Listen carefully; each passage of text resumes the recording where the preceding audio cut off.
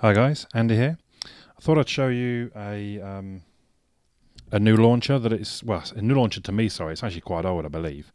Um, Smart Launcher 3, this is the Pro version because it's down to just 10 pence in the Play Store. So I think, I mean it's generally it's quite a basic launcher, but I think that's sort of its appeal at the same time. For me it's a bit of a negative, but some people will probably prefer it that way. So really, I think even the non-pro version, all you get is this one screen, and it's built around the bubbles that we have here. The idea being, if I tap the camera bubble, up comes the camera straight away. Obviously, it's not going to see much laying flat down. If I double tap, it does something different though. It opens up for me the Photos app. Like the phone, if I double tap, I can have it bring up contacts. A single tap will bring up the music, double tap brings up my podcast player, for example. So there's the double tap. There's the single tap. So I quite like that. I like its simplicity. You can add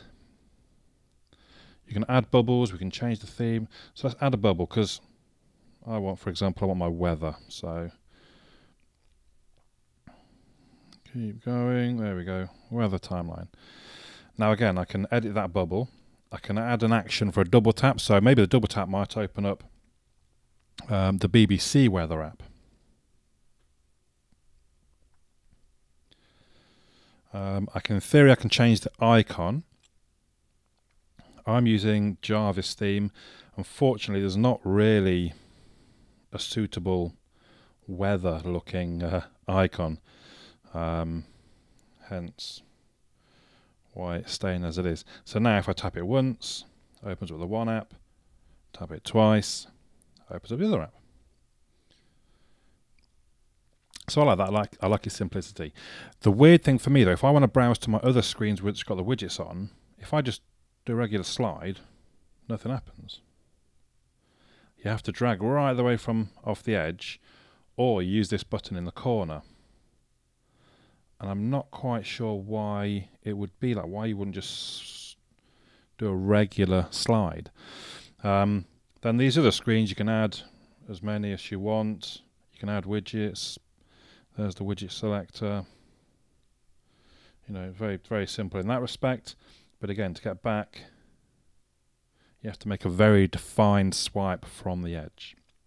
It's worth pointing out at this point that it works in landscape. I quite like that. That's kind of handy for some people. Not for me. I don't generally use my phone sideways, but for some people that might be important. If we go to the app drawer in the corner here, they've categorized and use these same categories all the way through. So what do we have? Communication, internet, games, media, utility, and settings. Now actually I found it, again, I wasn't a big fan of that. I think it's done all automatically, so it knows what different apps are. But I was trying to find, or I was looking for my weather map, and I suppose it's relatively obvious it would be internet, because it's not communication. It could be a utility, but it's not there. I don't know, maybe you like that, maybe not so much. The search is pretty good. Well, actually, I say pretty good. It only does the first letter. So for example, that's a weather timeline. If I was thinking, oh, I know it's called timeline or something, I press T, it doesn't appear. I should be able to. I thought I'd be able to start typing a bit more like. Actually, to be fair to the launcher, this bit is quite good. If I start typing in, mind you, again, it's not searching, so it's not come up with timeline. It's just come up with the things that start time. Well, this race times come up though, so I guess. There you go, weather timeline. Or you might see that has contacts in it as well. Or if you want to search the web, you go ahead and tap the bottom one. Whoops. So that's quite nice. Actually, I quite like that search box. Now, one weird thing, and this will probably be my fault because I'm on Android M, the developer preview. I can't see any preferences, so I have to sort of tap a letter in the search and then loads of them all start appearing. So, and I must say that'll be me being, well, I assume it'll be me being on Android M. It's just not ready for Android M just yet. The other thing I should show, let's come back to is themes. So at the moment I've only got a few of them installed. This is the default. Let's go back to the default. You can change what bits of it you apply. Look, set. There we are. That's the default one. Everything changed. All the icons along the sides, the icons of the apps if they're set. Let's go to the other one that I've got, MIUI. I quite like that. It's very, it's very simple and quick and easy to change the whole theme. You see how it's all totally changed. So that's quite nice.